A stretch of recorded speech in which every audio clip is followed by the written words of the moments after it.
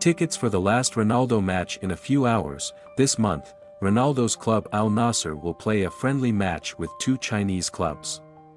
Ronaldo will play in both matches there.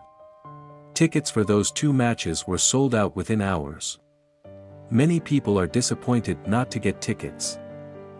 Al-Nassr will travel to China later this month against the host country's top-tier clubs Shanghai Shenhua and Zhejiang FC.